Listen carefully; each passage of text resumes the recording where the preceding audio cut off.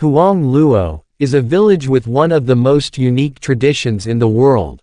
This village, located in China, is inhabited by ethnic Red Yao, which consists of about 60 families, where each woman must have long hair. Usually, women in this village have an average hair length of 1 meter, while the hair of the longest among them reaches 2 meters.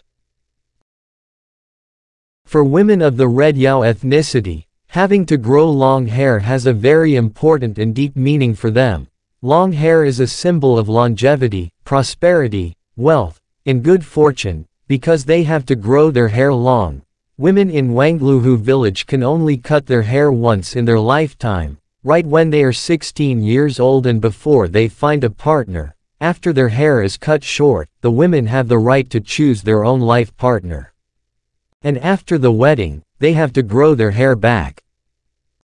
The tradition of long hair is also accompanied by the habit of caring for hair, which is passed down from generation to generation. Since entering the age of 12, the girls in this village have been taught how to care for their hair using natural ingredients, such as combs made of wood, shampoo made from rice washing water, as well as herbal ingredients that come from the mountains.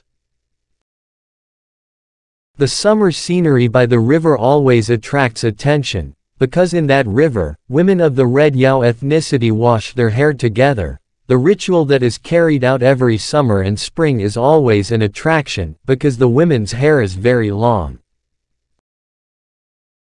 Uniquely, although they are required to grow their hair long, there are special rules for women who are single or virgin. They may not show their hair to other people, but must cover it using a cloth. The first person who can see the hair of a single or virgin woman from the residents of Huangluo Village is only her husband. Only the husband can only see his wife's beautiful hair on the wedding day.